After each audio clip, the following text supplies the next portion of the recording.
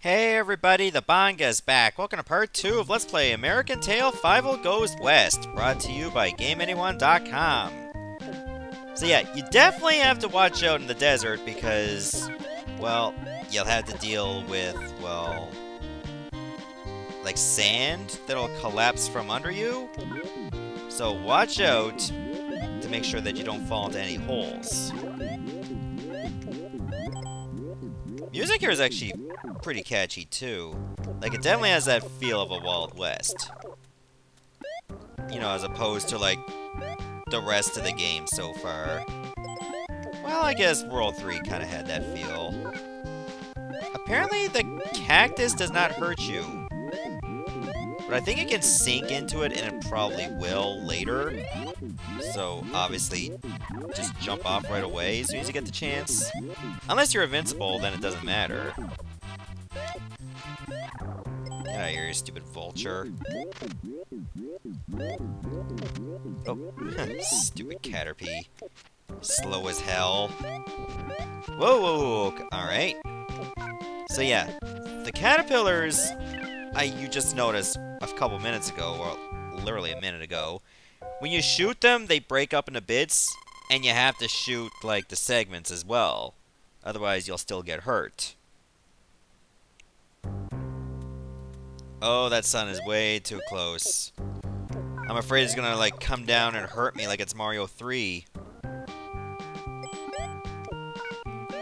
Look how close it is! It just looks so ridiculous. Scorpions are a bit annoying, too. Because they use those pincers to protect them.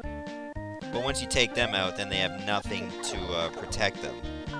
Weirdly enough, if you shoot them in the back, it still hits the pincers instead, which makes no sense. Well, I guess that's Super Nintendo logic for ya. I have invincibility again. Kinda just makes things a little too out of hand. Didn't really get a chance to take advantage of it. Alright, fine. I think the scorpion moves a little bit faster when its pincers are gone. Oh, jeez, I couldn't jump fast enough. I'm pretty close to death, I just noticed. Hope I don't land right on the scorpion, that would have sucked. Okay, it doesn't move any faster, alright. That was just my imagination playing tricks on me. It's like a mirage, because, you know, we're in a desert and that was cheap.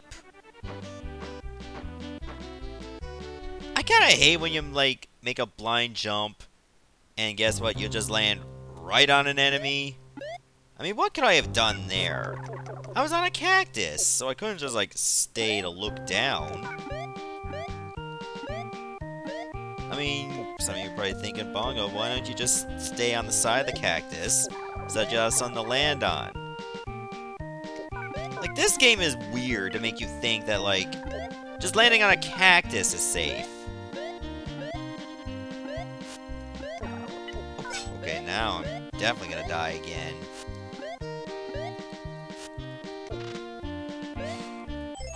The scorpions also have that annoyance. Oh, really? Oh, I'm wasting valuable time. And, well, you know, they fire their pincers at you like a boomerang. So sometimes you'll get hit by that.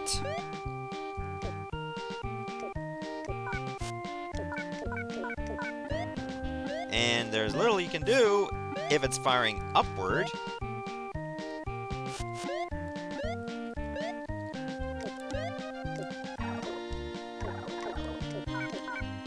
Okay, I think we can pull this off now. I hope. You know, wishful thinking. That was the same scorpion that killed me last time. Not falling for that again. And that was literally the last enemy I needed to fight before I ended the stage. Oh, that rots me. Oh, it's nighttime now.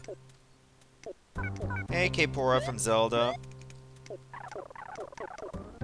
Why am I fighting skulls?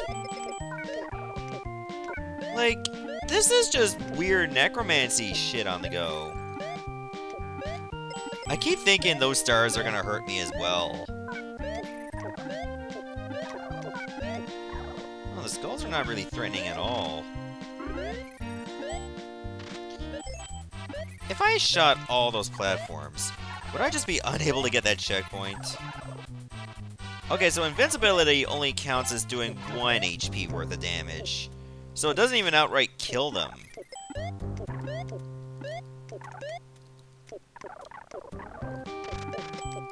Wonder if there's anything good in here.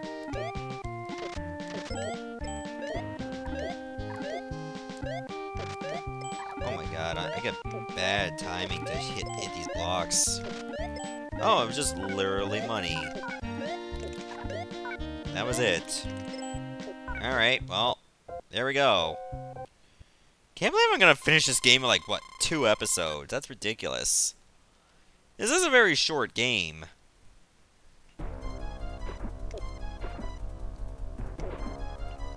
Oh, I don't remember this boss very well at all. Taking on this eagle.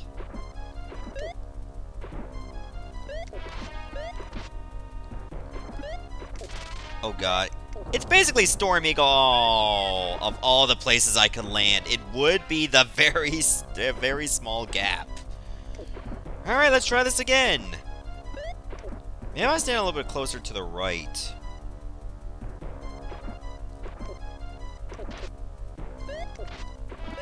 When's it gonna drop the boulder?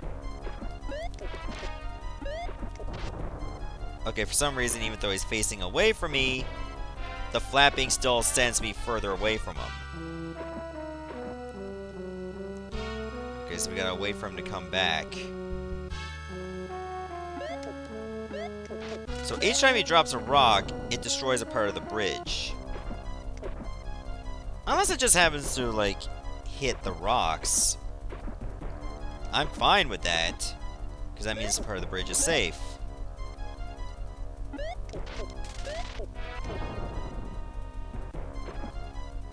Okay, this is going to be an annoying boss to hit if it just keeps flying into the foreground. Because I don't have many opportunities to hit it. Oh, poof. Okay, that was a weird death animation, and why did the bridge and the rocks just disappear? Was what I was standing on tied to the life force of the eagle? That makes no sense! Okay, oh wait, that's a hawk. I thought that was an eagle. I'm not awesome in my burbology. I'll just level with ya. Okay. I think we made it to the last world. You always say that. Alright, so here we go. Can't believe we might finish this in like less than 20 minutes. Well, this video, not this Let's Play. Get out of here, you stupid snake. I know this might be your natural habitat, but come on. Let me have my moment. I'm a mouse with a gun. You just throws a random boulder. Oh god, that's a big one.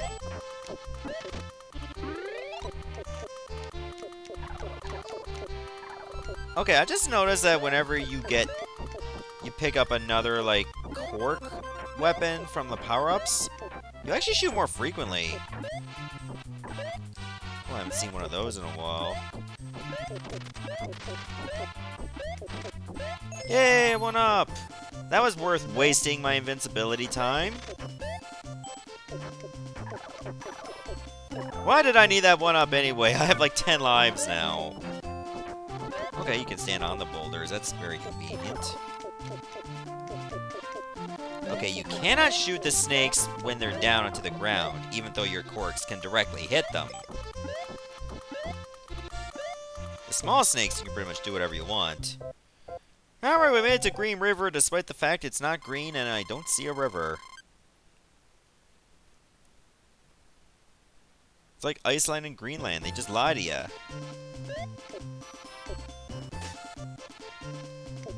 Is this what you do to random guests? Just throw bombs? No wonder you guys are not making any money. Oh, wow. Pick the worst timing to jump up there. Alright, I'll get my health back. Should I just get up here? Why does this place need so many hotels, anyway? Maybe you should start working on basic hospitality before you get, like, I don't know, 3,000 hotels on the go. Is this another hotel? No, that's just a house. They like to throw bombs for no reason.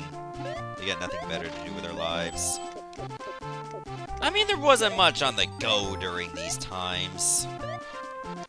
Maybe the only thing they could do was just throw bombs at random mice. Times were rough. So are these jabronis. There. Just pretty much serve as an off-screen death. Oh, alright, well, kinda glad I did not land directly on him. Look at his eyes! He just looks so derpy. Okay, there's saloons, too. They still throw bombs, though. So I ain't getting any of my money. None of my $84! Which probably equals up to... I don't know what that would buy you at this time. Like, the buying power nowadays is... I don't know. Maybe cost of living here wasn't so bad. You know, you just buy a home for like $3. And maybe a stick of chewing gum.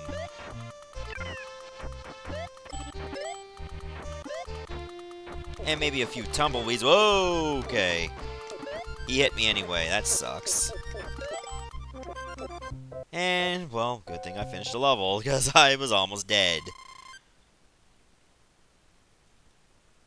Alright, let's keep going. Did I really make it to the last part?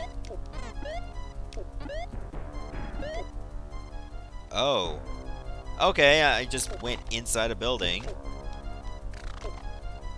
Who keeps dropping these snakes anyways? Samuel L. Jackson's gonna be pissed. It's like the villain's saloon with poisonous snakes. That was not a Samuel L. Jackson voice.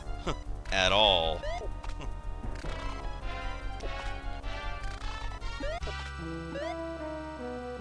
I think that's a hole, so... Even though I know what's directly below me, I should not fall down it.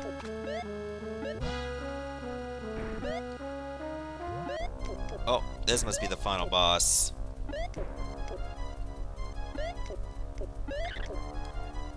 Okay, I see what I gotta do. I gotta jump on his head. No, I gotta jump on his hat. And then shoot him in the head. If I'm lucky... Did I just kill him?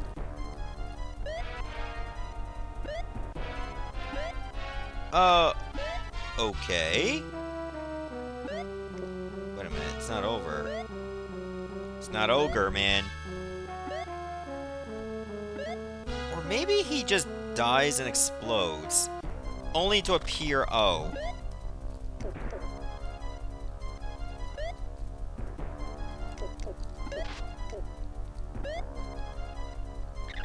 Okay, I don't like that you're that close.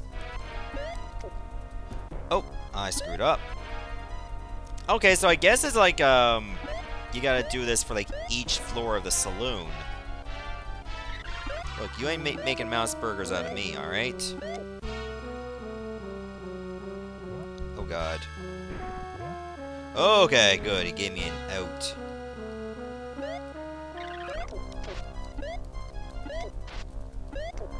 Oh, almost had him. This looks so weird. Like, he's only just going to the next floor, even though he's blowing up.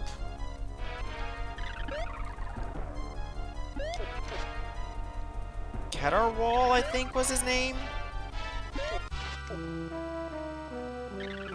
He doesn't look that evil, but a bit of a snob. Oh, okay. There, feline tuxedo mask is down. There isn't a basement. Oh, okay. I'll just appear here. Oh, there's my family. Hey, I just get a star. Oh my god, that star is large. I can fit that over my head. It's ridiculous. Yeah, that is his name, Catarwhal. Oh, this Let's Play ended in what? Less than an hour.